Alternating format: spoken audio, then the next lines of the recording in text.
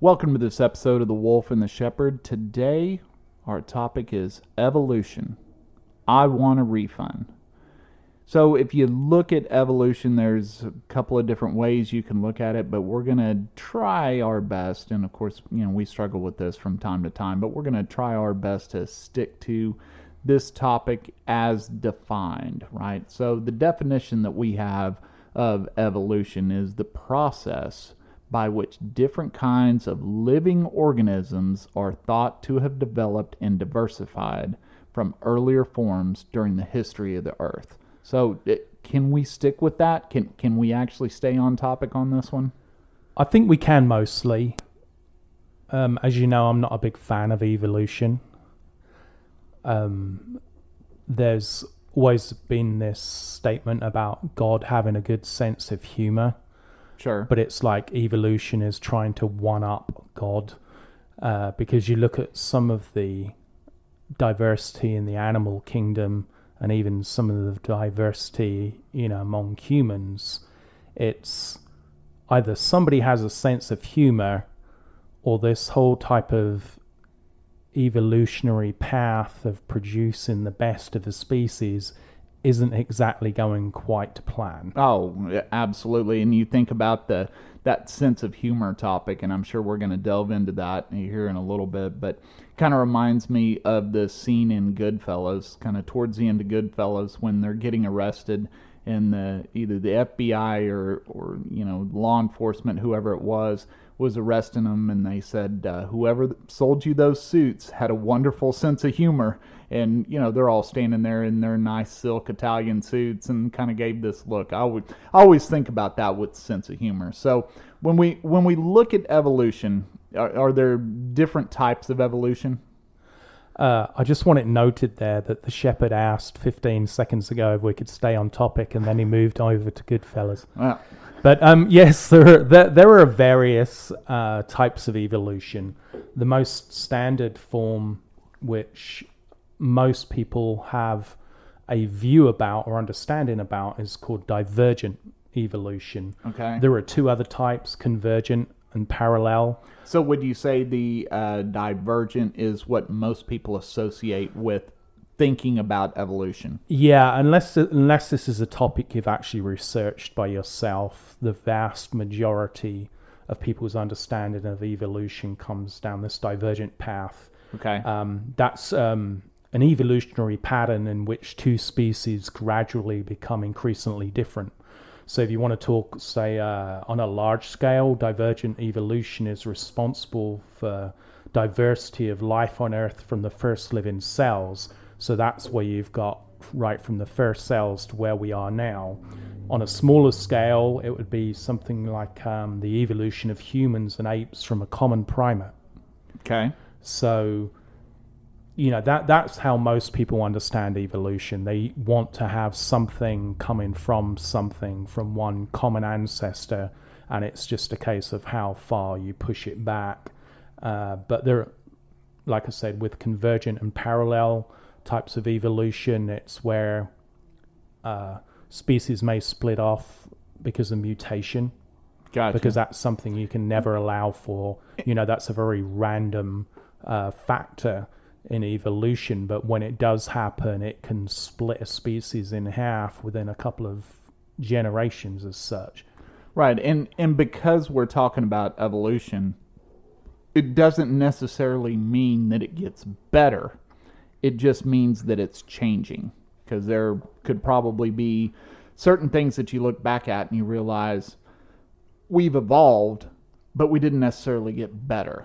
And I'm sure we're probably going to get into some examples of that, but we're just talking about that change over time. Most people, when they think about evolution, they probably think about that poster that was always in the science classrooms of, the monkey that eventually stands up, and next thing you know, it's man walking with a spear in his hand kind of deal. Right. So in that instance, you look at that and you say, okay, well, that got better over time.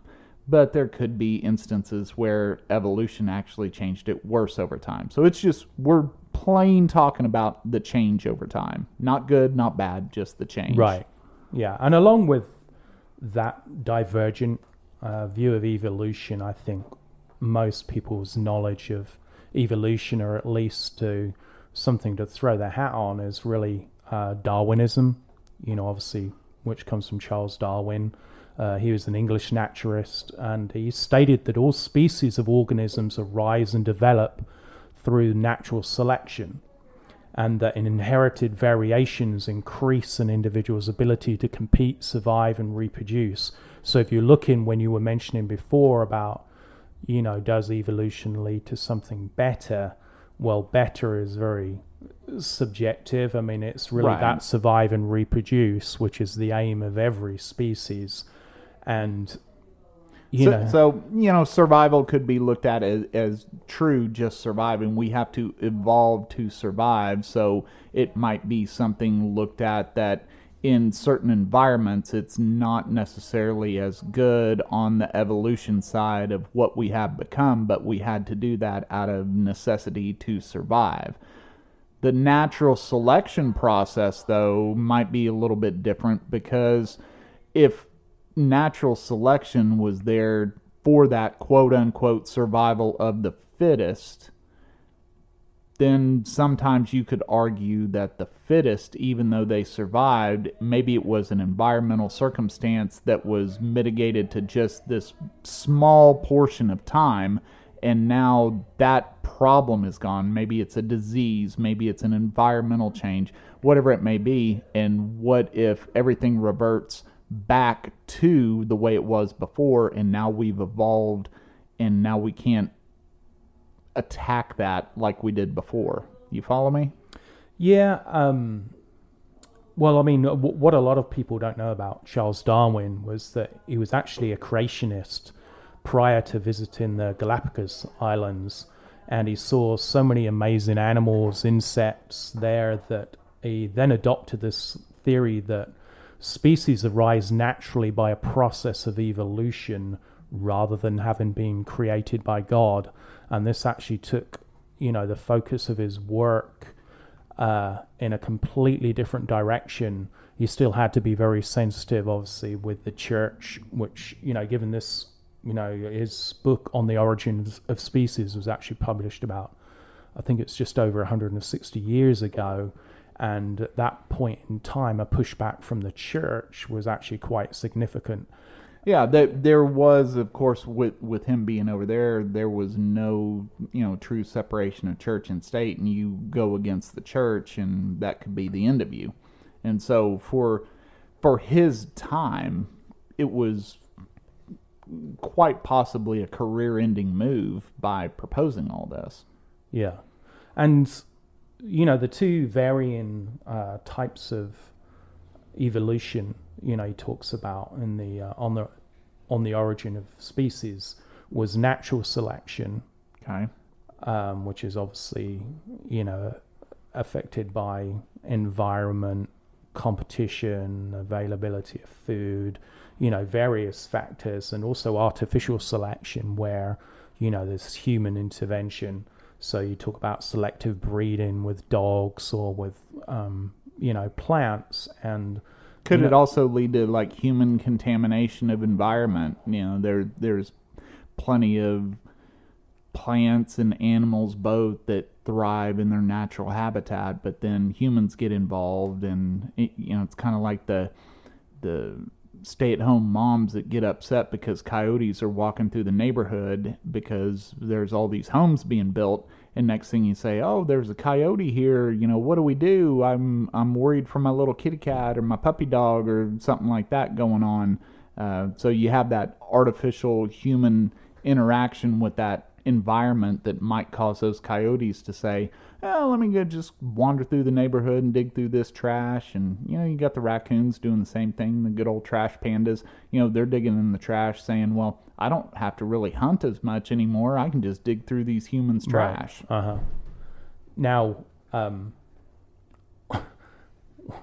one of the things I was thinking about when I was researching the topic of evolution was actually I guess the constant abrasion between religion and science, and that certain Christian fundamentalists absolutely believe the creationist theory word for word. Right. There are others who, like myself, I believe that God created life, but once everything had been created, there was no reason why evolution shouldn't have taken place after that creation. So that's a mix of God and science, whereas you have some people who, just purely believe that, just like the Big Bang Theory, we don't know what happened 5 seconds before the Big Bang. We don't know which came first, the chicken or the egg.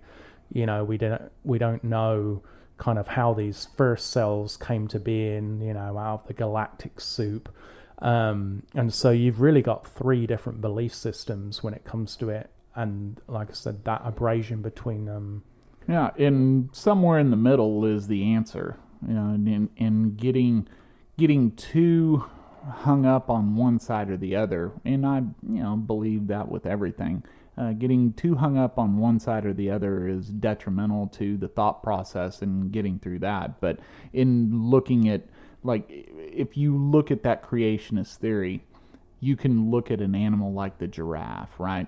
And if you've ever been to one of those drive-through zoos or something that has one of the giraffes, I've been to one. There's one here in North Texas. And, the kids always love seeing the giraffes because you'd pull up and I have a Jeep Wrangler, and we'd always take the roof off the Jeep Wrangler. And you walk up and the giraffes stick their big long necks into the top of the Jeep, and you feed them and they pet the giraffe and they get these big long tongues. But you're saying, well, wait a second. If all of this, evolution existed, and they needed the long necks to eat the leaves off the trees. Did they really need the neck that long? Or, why weren't the trees evolving to keep growing taller? And if they did, and we had 2,000-foot trees, would we have 2,000-foot necks on the giraffes? Or you got the big fat hippos. It's like, why don't y'all go on diets? Why don't you get on some Jenny Craig or some Weight Watchers and lose some weight? Do you really need to be that fat? So lots of things you could probably argue on that side of evolution and the survival of the fittest. But you can go to the zoo right now and see both of those animals. Yeah, but do you think, you mentioned about, the tree following a form of evolution where, it made the fruit less accessible.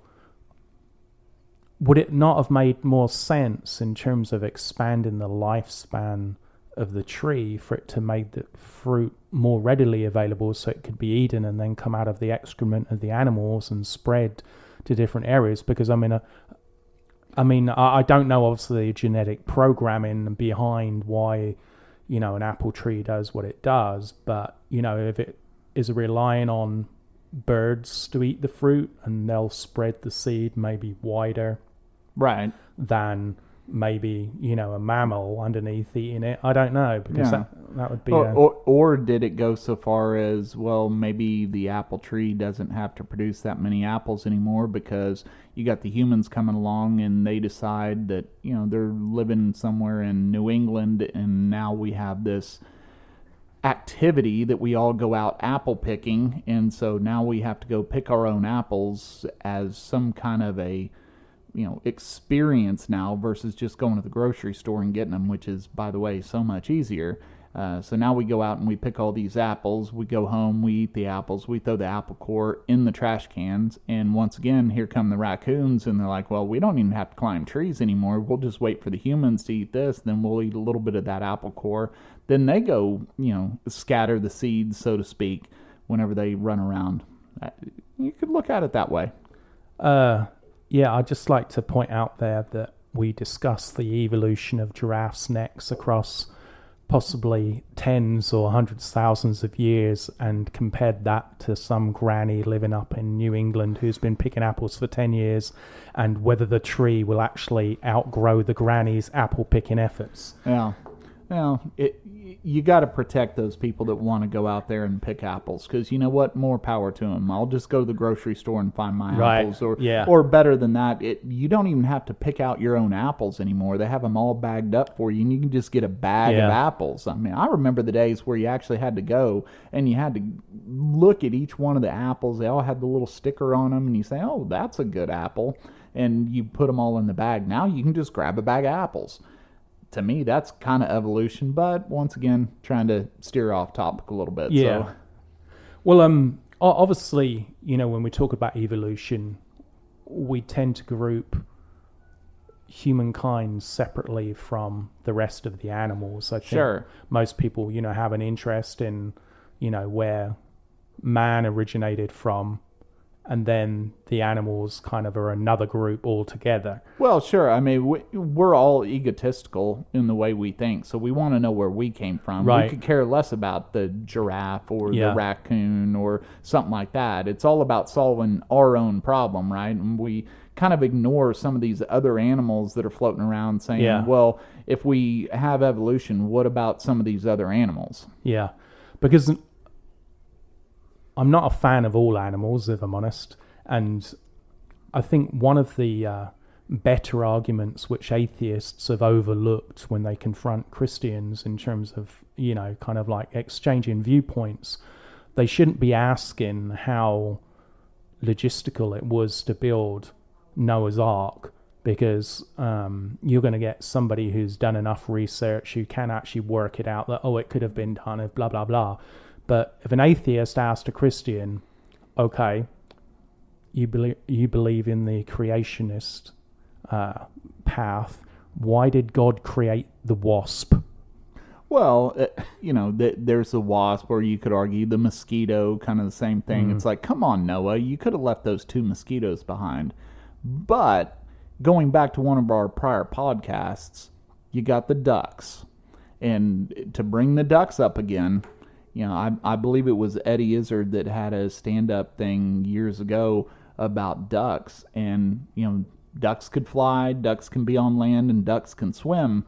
There were probably not ducks on the ark, because the ducks were just probably swimming around, letting, people, Noah and his family throw bread or whatever at the ducks and say, hey, we're good right here. We can stand on top of the ark, or we can swim around in the water. And maybe that's part of the reason why ducks are a little bit on the evil side.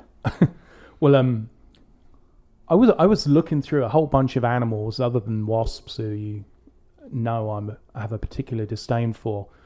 There's a whole bunch of animals where you have to question why, because these animals are basically a-holes to every other animal and plant and thing of existence. And of course, we're talking about besides the normal house cat. Yeah. Because we all know cats are bad, but they somehow made it through. But we're going to get a little beyond just your normal house cat and kind of delve into some of these ridiculous animals. Right. Now, obviously, this year we had in our 2020 heading for an absolute dystopia in a 12-month period, we had the mention of the murder hornet on the news, right? That these species were going to come, they were like 3-4 inches long, and they could kill you with one sting. Now, you have to question, again, whether this is creationist or evolution. Why this thing? Why give this thing this much power? Because there's actually something called a velvet ant. Velvet ant. Okay. Velvet ant, which is actually a wasp. But So, well, you say velvet ant. Yeah. I think of, like, in Texas we got fire ants, right? Yeah. And so I think of just your regular old ant. They got their little ant colony they're digging and all that stuff. But you're saying this is more along the lines of a wasp. Yeah. Well, I thought where you were going with that was fire ant, is because when they bite you, it feels like a little bit of fire on your skin. Absolutely. Velvet ant, I thought you were going to say this, if it gets on your skin and bites you, it feels like a soft massage or something. Well, see, that could be an argument for evolution. If you covered yourself in velvet ants, I mean, you could get somebody like... name a famous designer that could create some kind of a jacket or whatever that was made of nothing but velvet ants and just bit you all over, and next thing you know, you're walking the red carpet covered in velvet. Just saying. I mean, if we had evolution, that could have taken care of a lot of seamstresses. Yeah. Well, the reason I mention this velvet ant is because the name is a little bit of a throw-off, because it's... This ant only actually grows to about 1/4 of an inch long. And like I said, it's technically a wasp, but only the males have wings. Okay. And the females, because they don't have wings, look like an ant. Ah. So that's where it comes Okay. from. But Makes apparently sense. one sting can actually subdue a 2,000-pound cow, which is roughly equivalent to about 13 average humans. Wow. One sting from this ant. So I've got to question why that's existing. Yeah, and that's a little bit crazy. I mean, in Texas, going back to the fire ants, I mean, there's all kinds of homeopathic remedies to try to get rid of the fire ants, and there's all kinds of chemicals we put on them. But how have we not, over time, tried to say, what is the purpose of these guys, and how have we not tried to eradicate them? Right. Because if they've got that much power behind them, I don't want anything to do with the velvet ant. Well, this is the thing. I mean, even if science had the power to wipe out a very specific species, say in the insect kingdom, Yeah. there's always people who come up with arguments against it. There is actually an official wasp protection league. Okay, so those yeah. 5 people just need to move away. 'Cause Well, yeah.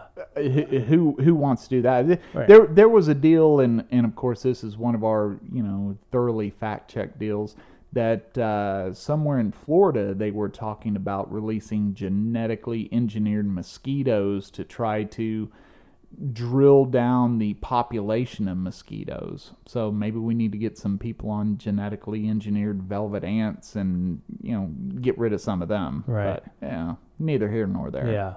Now, I know your animal knowledge is great. So Absolutely. So I'm giving you a soft pitch here. All right. What are fish very good at? Swimming. Swimming, right. Well, there is a fish called the red-lipped batfish. It's known for its bright red hooker lips. Okay. And its difficulty in swimming. So here you've got a fish, and he's bad at swimming. A fish bad at swimming. He's bad at swimming. Its fins It's serve like a politician bad at lying. its fins serve as legs, which it awkwardly walks across the ocean floor. Oh, poor guy. And does he get handicap parking in the ocean? Well, when he's showing up to the food source, kind of like in the SpongeBob era, and they're in Bikini Bottom. Is he parking in the handicap spots? well, his issues don't actually stop there. Oh, Apparently, because the male is the one with the bright red lips. Now, in nature, it's normally the female who has the bright, attractive red lips to attract the male. And for whatever reason, in this species of fish, why that has happened is a mystery, because those red lips still attract more males to mate than females to mate. Wow, we could we could have done a whole podcast on those guys. Red lip batfish. The Go look it up. Batfish. Go look it up. Is there a fishing industry behind that? I mean, can you imagine having one of those in your fish tank at your house? Somebody comes over and you have a dinner party and you're saying, hey, let's all sit around, and behind the head of the table you got this nice fish tank, and somebody's sitting there saying, what is that fish? I'm like, oh, it's a red lip batfish. That is a very attractive fish. You never know. But then you've got the point is they're going to see the red lips and they're going to be, oh, what a beautiful fish. She's beautiful. But don't assume it's gender. No, that's right. And then the poor guy that brought his wife along, his wife's going to say, you were staring at the red lips on that fish and you just did not like my red lips, and I put on this new lipstick and all that, and once again, chalk one up for the red lip batfish and causing marital bliss, right. or not allowing for marital bliss, right. I should say. Now, the red lip batfish, other than being a bit pathetic at swimming, I think it's a good character. You have these funny animals. Well, they look funny, but most of the funny looking ones are pretty harmless. But there's a bird called a shoebill. Okay? Shoebill. Okay. And it grows between 4 and 5 feet tall, right? Wow. Which, when you think about it, it's pretty tall. Yeah, I mean, other than like your ostrich or your emu or something like that. That's too many of that big. That's a right? big bird. Yeah. So anyway, he's carnivorous. He eats turtles, fish, and young crocodiles. Just I don't know. young I don't know crocodiles. how young. I don't know. We're like 10 days old, because if you're Right. talking like 6 months, that's pretty impressive. Yep. And it decapitates its prey before consuming it. Does it eat the head? That I don't know. Only because I just went on one article alone. Well, true fact checking from the wolf and the shepherd, as we do. I'm just wondering, if it ate crawfish, does it suck the eyeballs out when it eats the crawfish, or does it just kind of steer away from the classic crawfish boil? I just thought of something. What if this isn't a real bird at all? What about if I just clicked on this link and it was something like Middle Earth? But it's on the internet, so it has to be true. Legends of Middle Earth, and this is a bird it was describing, but I just didn't read the top part of the screen. I don't know. I think we need our listeners to research this for us and make sure this is an actual animal. Yeah, shoebill, Shoebill. A shoebill. Is this a mythical beast, or does it exist in nature? Yeah, and is it going to become our new mascot? Right. The wolf and the shepherd in the shoebill. Right. Now, talking about where I think if evolution is real, it has some issues. There's a frog called a gastric brooding frog, okay? And this frog gives birth through its mouth. So the eggs get externally fertilized by a male, and the female swallows the eggs, which then obviously hatches tadpoles in her stomach, and then they grow into frogs, and when they get to a certain size, she then regurgitates them. Well, that's interesting. There's got to be a more efficient way. Right? Absolutely. That is one of the definitions of inefficiency. That's like 50 years of evolution. That's not like 5 million years. No kidding. Kidding. Yeah. Evolution kind of dropped the ball on that one. Right, yeah. But actually, this frog, it went extinct in the 80s. Right now, I don't know if that was because of, effects of humans getting into its natural habitat and made it so it died out, or whether it was predators, or whether it just went extinct naturally. Maybe the females just got fed up and they said, you know what, I'm not swallowing any more of this. I'm done. I don't want to swallow anymore. I'm just gonna spit, and then all of a sudden they went extinct. It's a possibility. It is possible, but apparently I did also read that scientists are trying to bring them back. How are they doing that? Getting rid of hold of the original cells and using kind cloning. of like a DNA, kind of thing. Dolly the sheep, but instead Jerry the gastric brooding frog. I don't know. Yeah, well, good on science for working through that, because that is exactly what this world needs right now. Are frogs that spit out their young. I mean, with all the problems we got going on. Good on science. We need to pump more research money into that one. Right, now the last animal on my short list, which I'm disillusioned with, I've saved the best for last, unless of course the shoebill does turn up to be some mythical bird from Lord of the Rings, in which case that one's going to be the best. Yeah. I mean, you got the shoebill and you got the swallowing frog. I don't know how you're going to beat those. Right. Well, anyway, now this animal, I did actually have to go to multiple websites, because the first information I read on it seemed so outlandish, I just absolutely couldn't believe it. Okay. And so I checked on, I think it was like 4, maybe 5 different links, and it pretty much all confirmed the same thing. Now, so you did a true deep dive fact check on this one. I could write like a group where I'd have to have a peer study to kind of like approve it or disprove it. You could get your PhD in this one, is what you're saying. So anyway, there's this shrimp called the mantis shrimp. Okay. Right? Now, at that point, I was all in. Okay, I can believe this. I've looked up freaky animals. Freaky evolved animals kind of thing. Anyway, and this is quite high up on every single list. Anyway, the mantis shrimp. This crustacean has spring-loaded punching arms that strike with over 200 pounds of force. Wow.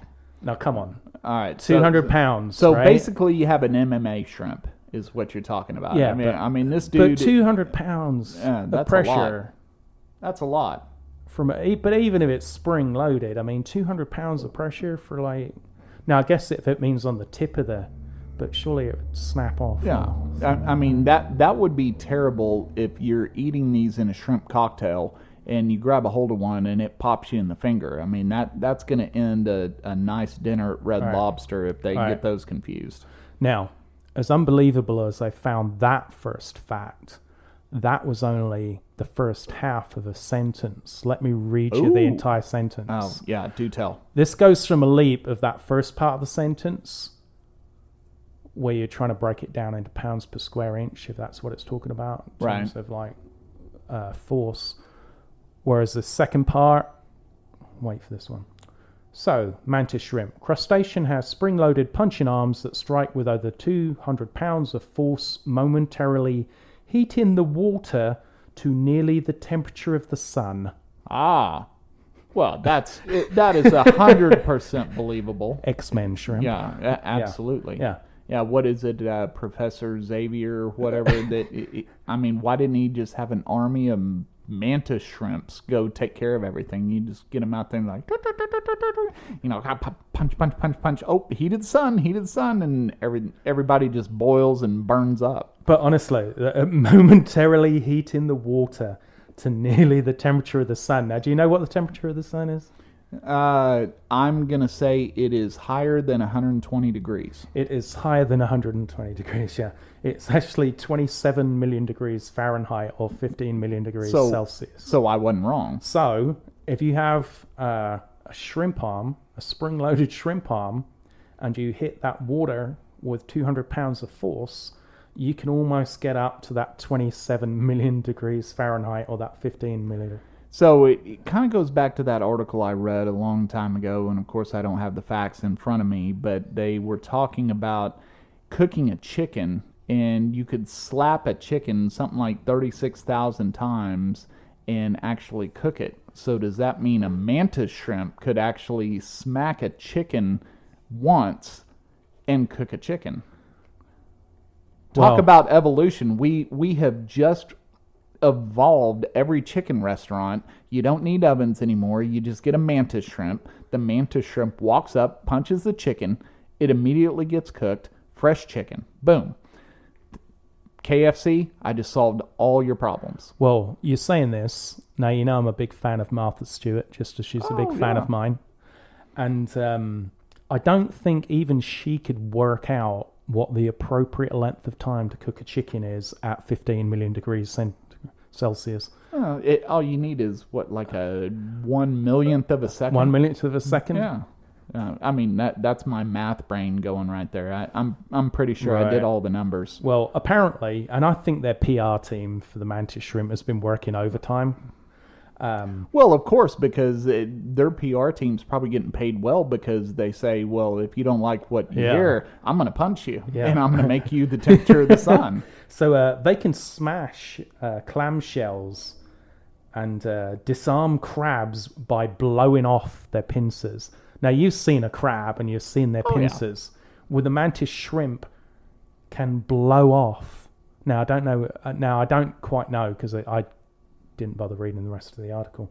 But when it says blowing off their pincers, does it mean it's like giving an underwater breath of air, and it's so powerful that it actually blows off the I guess the big question is, are these mantis shrimp swimming around the coral reefs of Australia? Because this sounds like one of those Australian animals, like a koala bear, a Tasmanian devil, or all the bizarro spiders and snakes and everything they have down there. I mean, these mantis shrimp, I'd kind of like to have a few pets. I'd like to give some as gifts, and just say, hey, hold him. He likes to be held. Give him little kisses right there on the nose, and when he reaches out to you and he looks like he's about to punch you, that's just his way of showing love.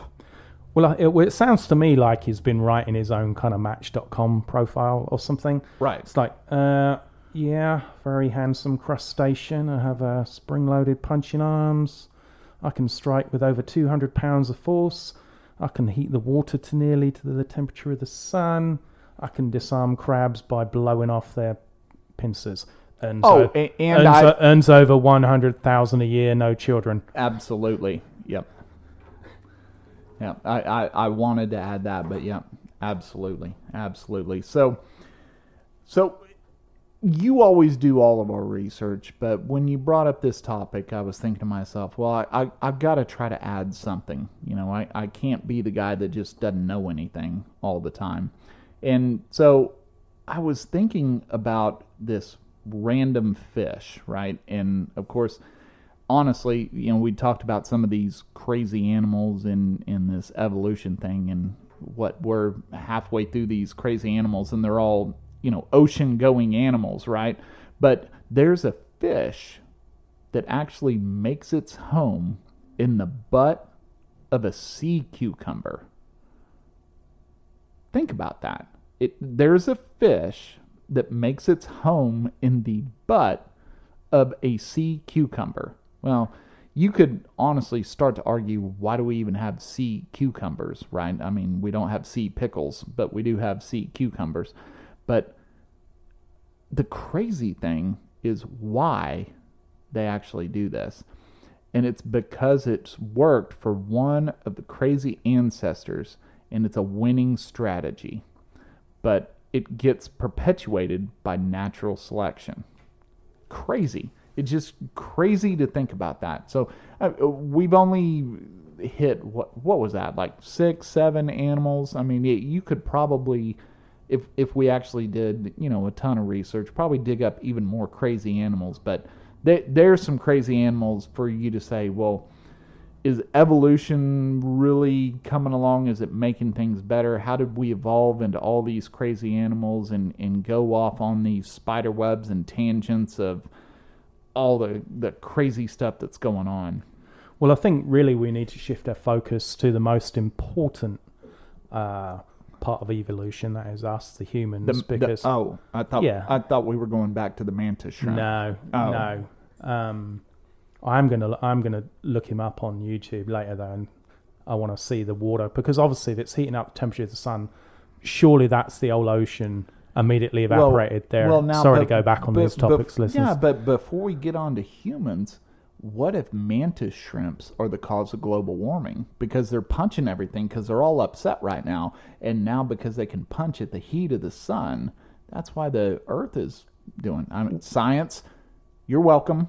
I want no credit for it. There's global warming right there. All right, mantis shrimps. Well, there can't be more than 5 of them on the face of the Earth, though, can there, honestly? Because you get more than them, like I said, you're going to have to bring in the Avengers to defeat them at this point. Yeah, that's true. That's an excellent point. Yeah. Anyway, sorry. So, we're going to shift on, as I said, to the most important part of evolution, and that's how it affects humankind. Because animals can go to one thing.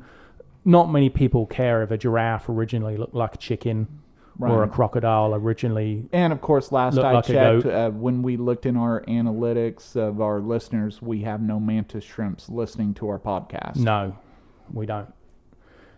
Do you think they're edible? I want to eat one. I want to eat one. Yeah, I do too. Right.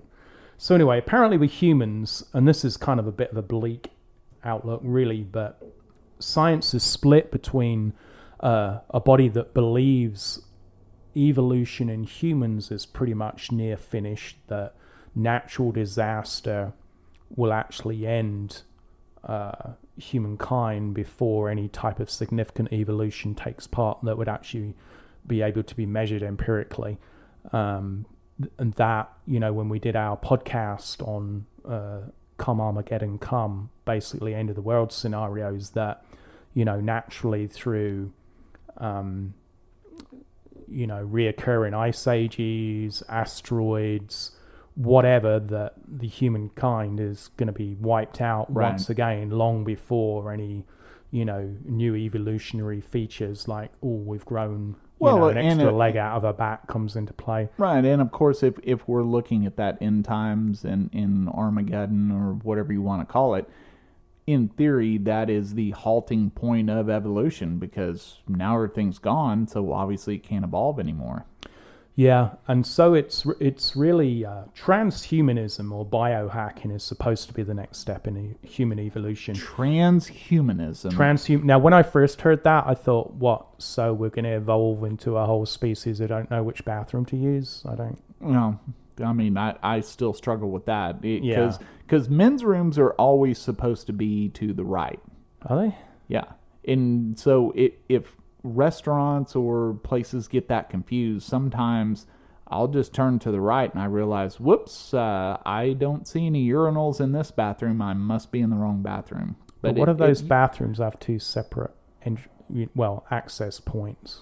So it might be on the right for one person and on the left for another. See, we need evolution to say we just need one access point. We need an entrance and an exit. And it could be the same door, but we don't need more than one entrance to a restroom. That gets confusing. It does. So, yeah, basically the theory goes that, humans can only really evolve now with the assistance of mankind, implants, altering in DNA, RNA. You're saying artificially or scientifically, with some kind of science involvement. It's not going to happen through the normal course of human events. Right, yeah. So, we're basically using technology to augment biological capabilities and enhance the human experience. By that, I mean, if there was a way to plug an iPhone up your butt and ensure it had a continual power source and it could connect to your brain, then your experience of the world of that information was instantly available and you could disseminate between all that information immediately, that your life choices would be somewhat better. But then does relying on that type of data then overshadow your own personality? Because it's going to take a very strong person to say, oh, well, I disagree with those 1.6 million pages on the internet that had this viewpoint and I can't find any support in mine. So does that then stop you being you? Yeah, but could that be our buddy Elon Musk's goal with the Neuralink? Is that the next point in evolution? Because he wants to be able to put electrodes in your brain. You download an app to your phone and it connects via Bluetooth, and you can access all the data that's on the internet, right straight to your brain, so you don't have to Google search anything, you don't have to look anything up on Wikipedia, anything like that. He wants to be able to feed that, and then also, on the flip side of that, throw your consciousness into some other kind of artificial holding cell, whatever you want to call it. Then maybe that's the next stage of evolution. Maybe that's where we're going. And like you say, it's a man-made thing, it's a technology thing, it's a science thing that we push ourselves towards that evolutionary-wise. Yeah. And, cyborgs, the mix of, man and machine hasn't traditionally had a good press in sci-fi movies. It's normally, the worst case scenario.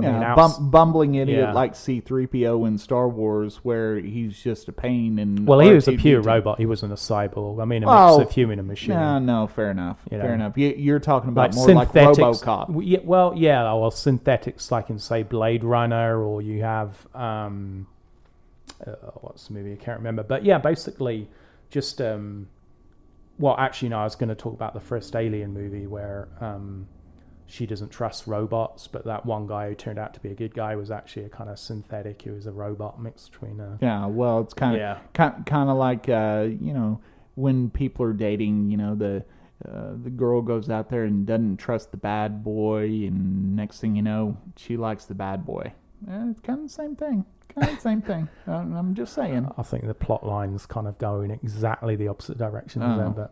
It's been a long time since I've seen that movie. But, there's obviously, and with good reason, a lot of mistrust about scientists wanting to put chips under your skin. On the one hand, you have the evangelical Christians talking about, it being the mark of the beast, right, and all this type of stuff. And what is it? I think in the Bible where they say like a mark upon your forehead or something, or on the right hand, or on the right hand, mm-hmm. The barcode thing.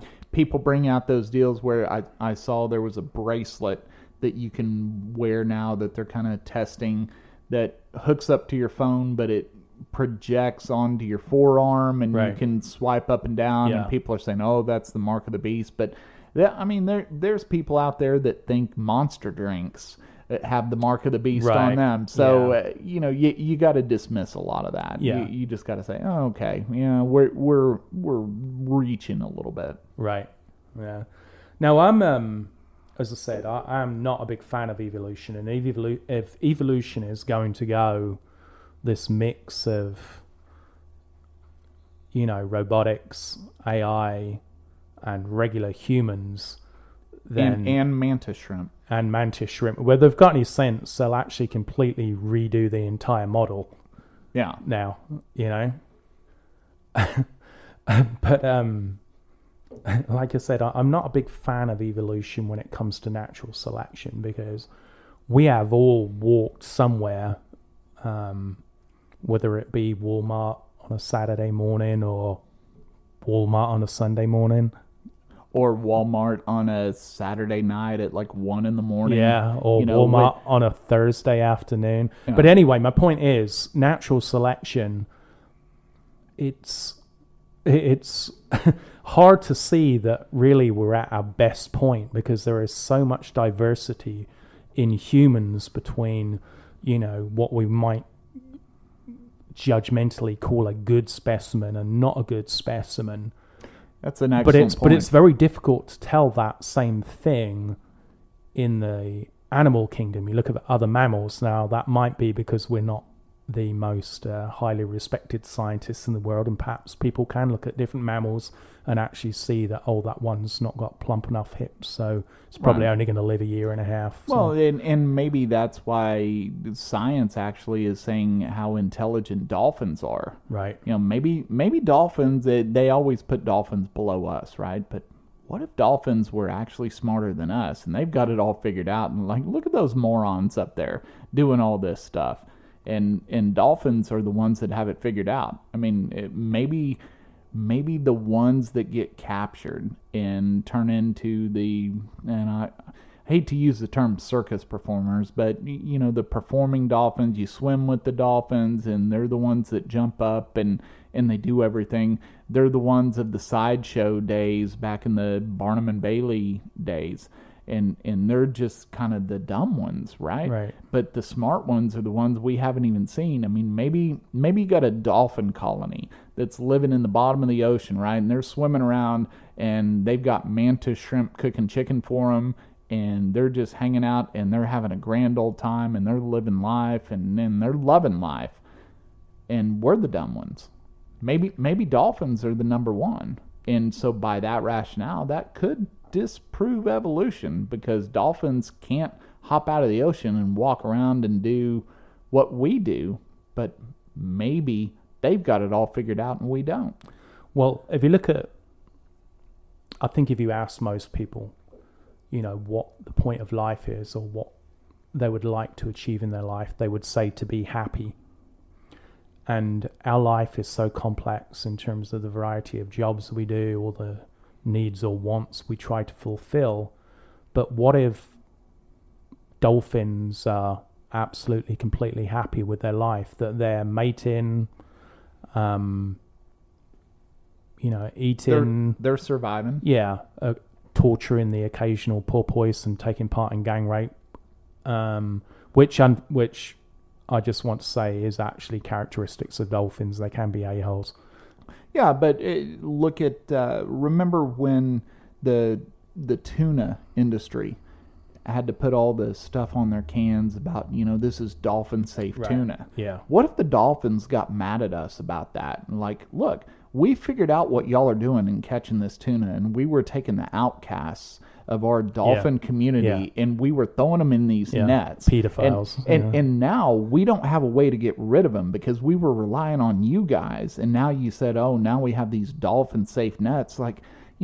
Help us out here. I mean, we send our outcasts to go do your SeaWorld shows. We were trying to get rid of the really bad ones that were kind of dumb, that couldn't do the SeaWorld tricks, and we were throwing them in the net so we could get rid of those. And now the dolphins are getting all mad at us and saying, come on, man, just help us out here a little bit.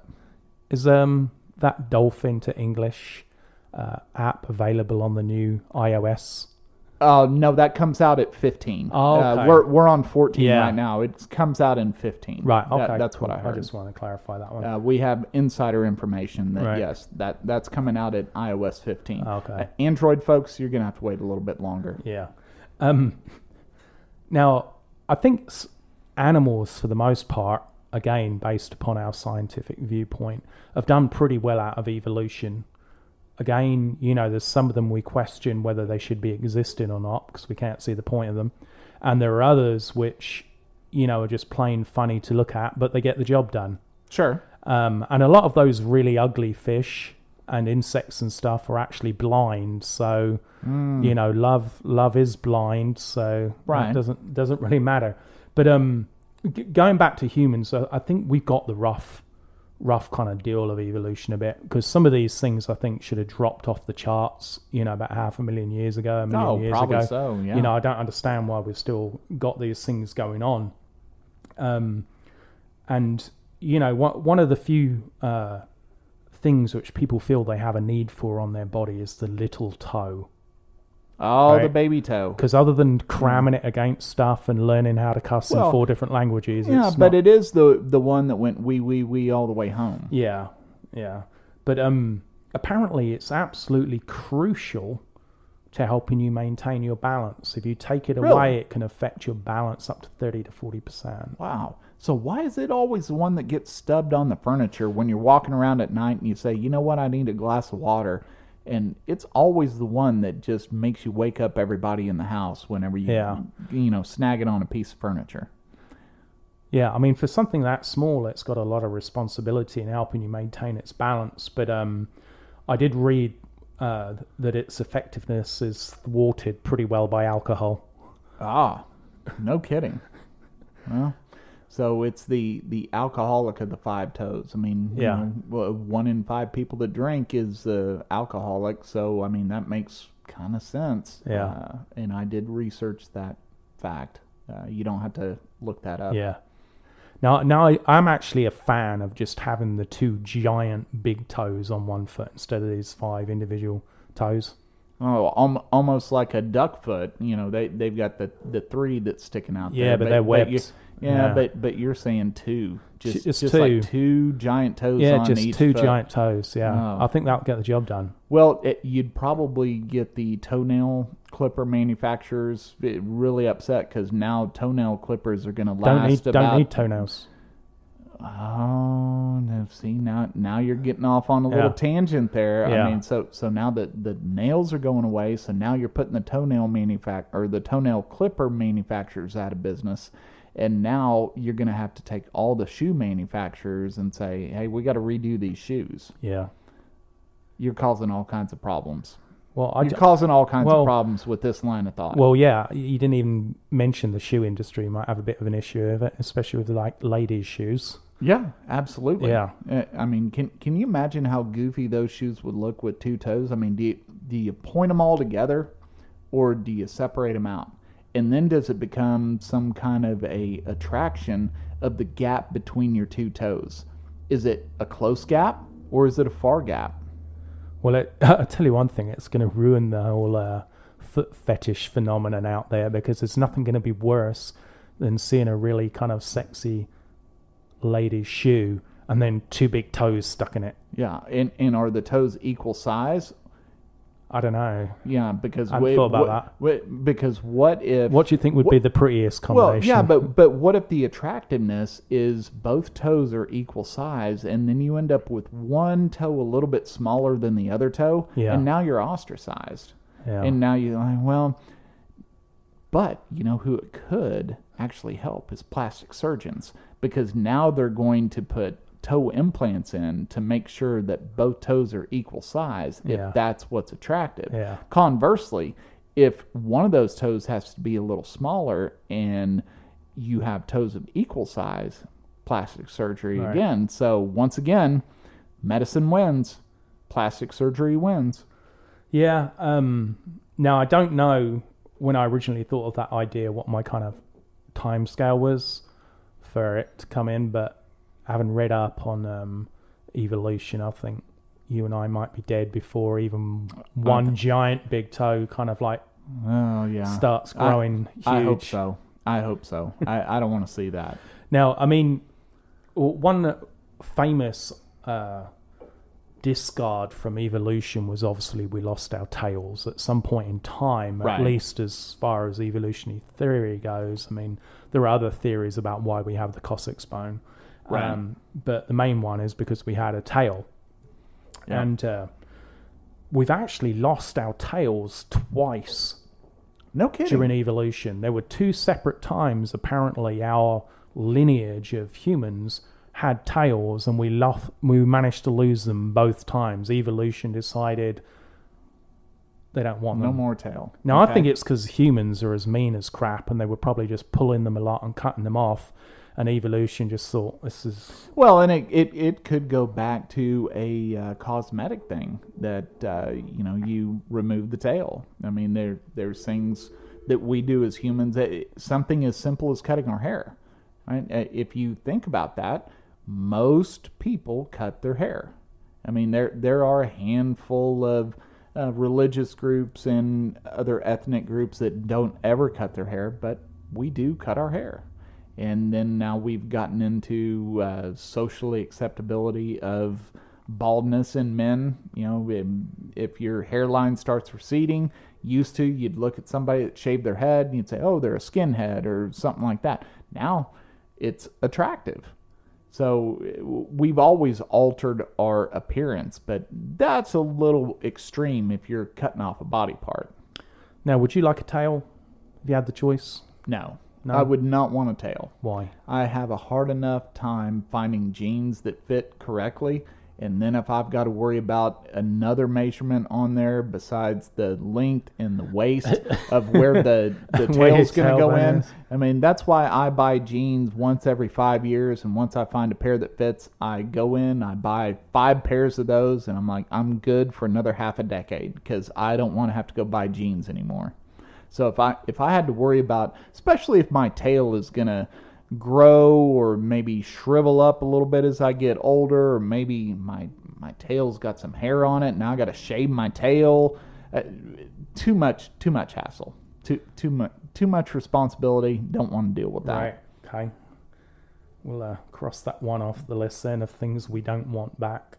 Now, what I was absolutely amazed to discover, and I actually heard this back on a Joe Rogan podcast a few months ago, that the eye is actually considered part of the brain. Right. It is the only visible part of the brain, but it is actually a legitimate, for all intents and purposes, part of the brain. Makes sense. Yeah, I mean, that's one of those, of course, the core 5 senses, depending on where you're at in science. You know, we have several senses beyond the main core 5 senses, but sight is obviously very important to humans. Right. Most of what we look at, and see, even there you go. Once we look at, we even delineate that towards sight. But we're so reliant upon sight, especially in this evolutionary process that we have now. I mean, you're listening to this right now, but most of what we do is through sight and hearing. Touch, taste, not as important, but sight, super important. Now, if evolution could improve upon the eyes, okay, and say it had, I don't know, another 1 billion years or so to work this out, how do you think it could improve on the eye in terms of spacing, size, just, less sensitivity to bright light, better night vision? Well, I think you could put sunglasses out of business. If you could actually get your eyes to not be affected by the sunlight, where we all want to wear sunglasses. And of course, there's people out there that never wear sunglasses. They say, oh, that doesn't bother me. If you could get it to where you didn't have any degeneration in your eyesight, so if you were able to evolve your eyes to where people didn't need glasses or contacts, that'd be good. Getting rid of color blindness. I'm colorblind, so that's a problem for me. So that'd be a nice evolution that we got rid of that. But if you could detect things with your eyes, like if someone's sick, and you could see the fact that they had a fever. Because we have these new thermometers now that you don't even have to touch the person. You shoot a little laser, you hit them on the head, right there on their forehead, and it says, here's the temperature. If you could imagine being able to walk around and you could see kind of a, what's the term I'm looking for? You have, the thermographic, I don't think that's right, but you can see, heat signatures and everything. If you could actually look at a person and know whether or not they had a fever, you would know to stay away from them. Right. You would know that they have some kind of infection. So if you could look at a person and say, that person's sick, even though they could hide the fact that they had symptoms. Yeah. Maybe they're not coughing, maybe they're not sneezing, maybe they're not sweaty or clammy, but you could look at a person and say, that person's sick. I'm going to stay away from them. That could be an evolution to where we could be a healthier society. Yeah.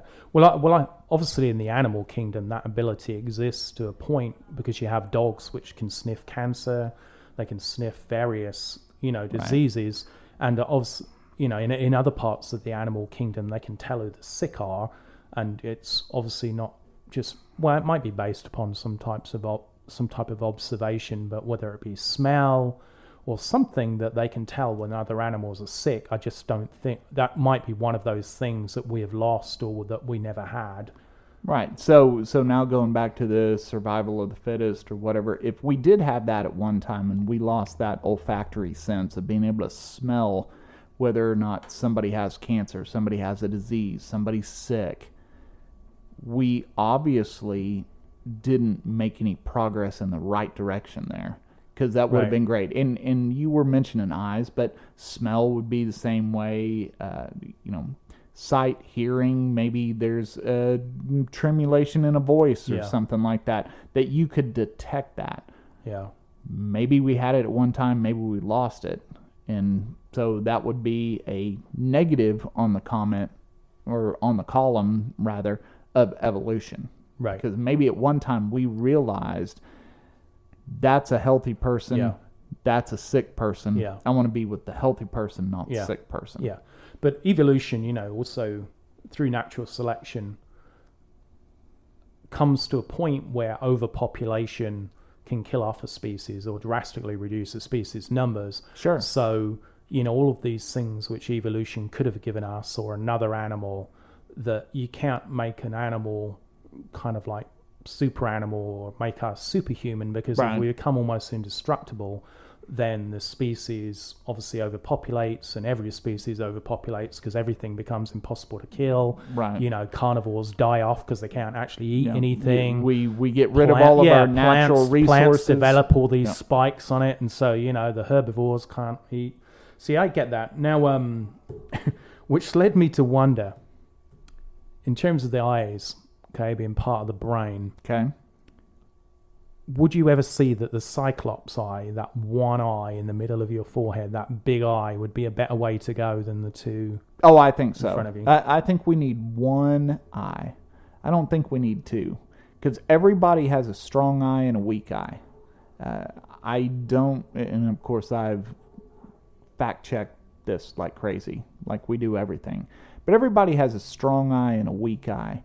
And I remember there being tests, you cover this eye and then you cover the other eye and you focus on one thing and you can always figure out what your dominant eye is. Yeah.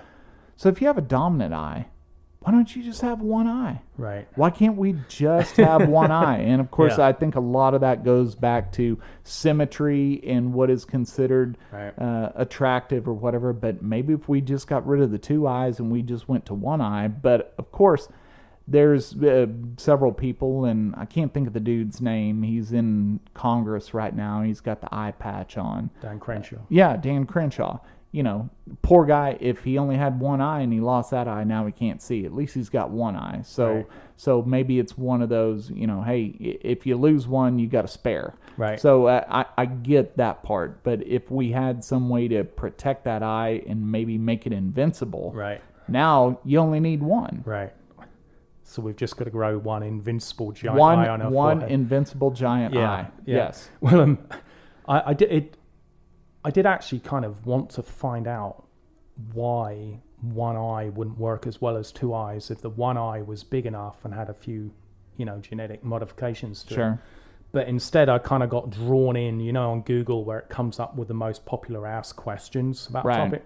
So I typed in Cyclops and compared to, dual vision or whatever. Anyway, so these are the questions I got asked up. Do Cyclops eat humans? I would have to say no. They do, apparently. Yeah. I don't think the one eye is directly responsible. No, probably not. Here's one which... how many eyes does a Cyclops have? 6. There's one who is very concerned about the Cyclops history. What did the Cyclops do? Now, I didn't know whether it meant like job, hobbies, or... Yeah, it fished in the morning and played the guitar in the evening. I mean, I don't get where that one's going. Well, I felt, what the most pertinent question was about the Cyclops, and I'm glad they asked this one, was, are Cyclops fireproof? I would have to go with no. Yes, they are. Yeah. See, you know nothing about Cyclops. I now you know something about Cyclops. I now have a couple of facts about Cyclops, right. So I can die happy. Right. Well, just to kind of end up here, really, I do have a short wish list.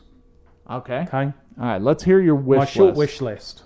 For evolution, if humankind can keep going, the next X number of million of years for this to actually happen. What can we make happen in the betterment of evolution? I would like an extra arm, or maybe 2 for aesthetical issues. So I've got 4 now. Is this in case you lose one, or are you looking for like a General Grievous kind of deal with the extra arms for more lightsabers? I mean, why do you want extra arms? Well, I'm thinking at that point in time, when evolution gets there, think of what model of Xbox we're going to be on then and how complex those controllers are going to be. You're going to need 3 hands minimum on one controller. You almost need that. I mean, what was the Nintendo that came out that had that goofy controller that you could never figure out exactly how to hold it?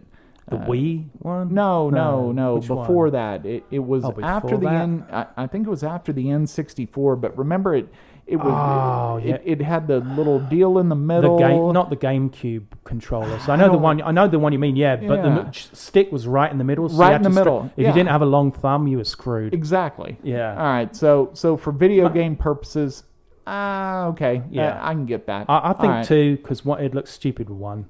Yeah. Yeah, and so we got 4 arms total. No, we're going back to symmetry because where do you put that third arm? Yeah. So, okay, I'm with you. Yeah. 4 arms. All right. Arms. I'd like to see an update on the whole toe situation. See if we can't work. We've been over that. I know you have a problem with the toes. Yep. And I think there should be a try out the Cyclops one eye on a 30-day trial basis. If you don't like it, you can go back to 2 original eyes. I'm sure there is a plastic surgeon somewhere in California that can probably, set that up for you. I'm almost certain. Or there's somebody in secret saying, you know what? I think I might be able to make this happen. Yeah. I'm just waiting for the right person to come along and say, you know what? Here's what I want. Here's what I want. So some scientists believe that human evolution is far from over and suggest women will become shorter and stouter. That one to me just completely blows my mind, especially with high heels. I mean, let's think about high heels just right off the bat, because it's always about women wanting to look a bit taller.